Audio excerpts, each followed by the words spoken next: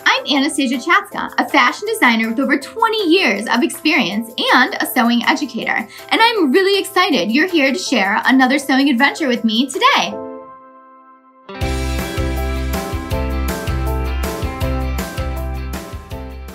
Welcome to Sewing Anastasia, and today we are going to make boy shorts. They are so cute and comfy, and I love wearing these under jeans or to bed. I also have a video on boxer briefs. How cute would it be if you made a matching pair for you and your significant other? So cute. So make sure you check out that video too. The link's gonna be down below.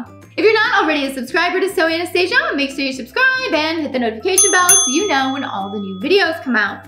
Also, now teaching virtual sewing lessons and lessons in person. So if you'd like more information on that, go over to sewinganastasia.com or check out that link down below. Supplies for this project are super simple. You're going to need some matching thread. You're going to need your rotary cutter and your rotary cutting mat. You're also going to need some elastic for your waistband. This one's 1 inch. Sometimes I prefer 2 to 3 inches, so it's an extra snug fit. Love it. You're also gonna need your 2-piece pattern, which you can get at sewinganastasia.com. The link is gonna be down below for that. You're also gonna need about a ½ yard of a 4-way stretch knit fabric, so that way your undies are super comfy. I'm gonna be using this leopard print, the same one I used for the men's boxer briefs. So that means there's gonna be a matching set out there for him and her. The first thing we need to do is lay out our fabric and cut out the pattern. So we're going to fold our fabric so that way we have a fold here because our pattern is cut 1 on fold. And this is gonna be the center back of our boy shorts.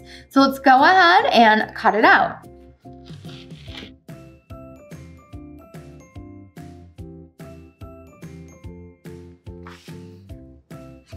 Next, we're gonna cut out this piece and it's cut 1.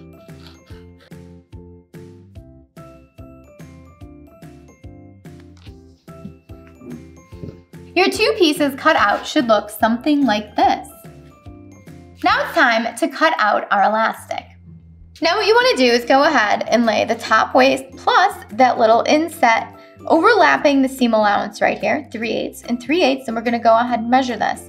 But you also have 3/8 at this end and at that end, so we got to take that off as well. And I usually like to come about 1 inch shorter. So I'm going to go ahead and cut my elastic at 19 inches long. I know you're probably thinking 19 inches sounds really small, but I want you to take into consideration that this fabric has stretch and, you know, my elastic's pretty stretchy as well. But if you're unsure about your measurement, take your elastic and wrap it around your waist and make sure it feels comfortable. And if you think you need an extra inch, go ahead and add an extra inch. You want to be comfortable in your panties. Now that I have my elastic cut, we are all set to start sewing these together. I'm gonna be sewing these together on a serger. If you don't have a serger, you can use your regular sewing machine and just use a zigzag stitch or an overcast stitch.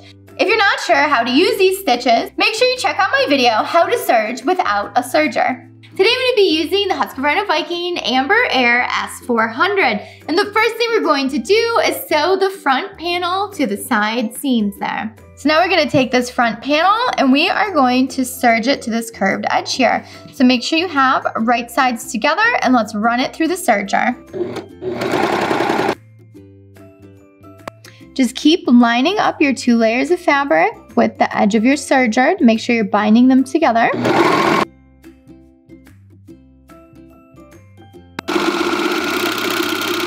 Your seam should look something like this.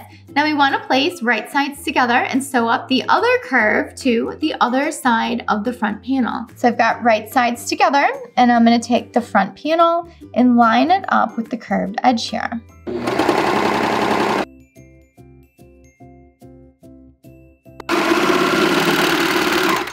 Now your front panel should look something like this. The next thing we're gonna do is sew together our inseam, which is this back curve and our front curve here. So let's make sure our 2 pieces of fabric are lined up and serge right down.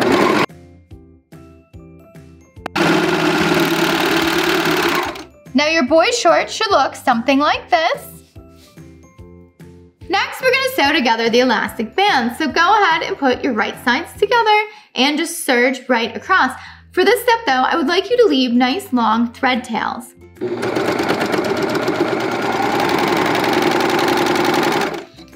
you should have these long thread tails, and these are important because we are gonna pull these down and sew those into the seam when we sew the waist, and then that way you don't have to worry about anything unraveling with the serge at the center back. So I'm gonna be cover stitching on the waistband and the leg openings. If you don't have a cover stitch, don't worry about it. You can totally use a regular sewing machine and switch it over to a zigzag stitch instead of using the cover stitch. The first thing I'm gonna do is cover stitch the leg openings, and what I need to do is turn them under 3/8 of an inch and line them up so that way they can be cover stitched. So I've got my seam allowance turned up 3/8 of an inch, and I want to make sure that that raw edge is right in the middle, so that way I have a needle on both sides of that raw edge, because the cover stitch is going to cover up that raw edge.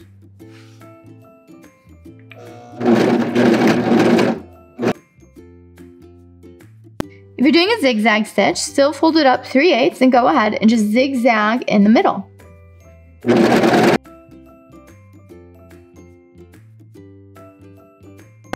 When you get to the end, make sure your needles are up. Lift up your foot, grab your tweezers, lift up your foot and pull out your 2 threads, and then go ahead and cut them.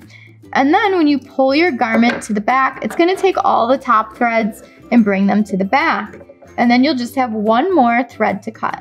Now go ahead and do the exact same thing to the other side. Now that we have the cover stitch done on both leg openings, it's time to cover stitch on the elastic waistband. Now what we want to do is go ahead and cover stitch on the waistband.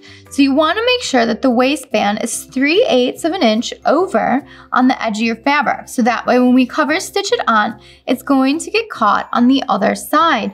And make sure your seam is at center back, and when we're sewing center back down, make sure you have your long tails and make sure they're pulled down, so that way the cover stitch is going to catch them, and then after you're done sewing, you can cut off the extras and it's going to be nice and finished.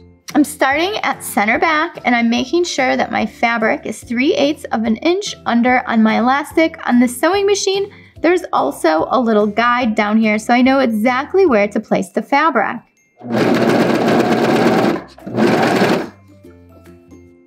Keep lining it up as you go.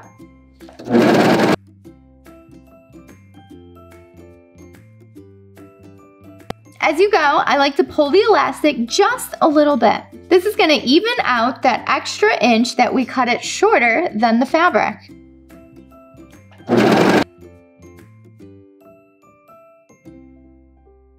When you get to the end, I like to overlap a 1/2 inch, so that way I know I've caught the entire waistband.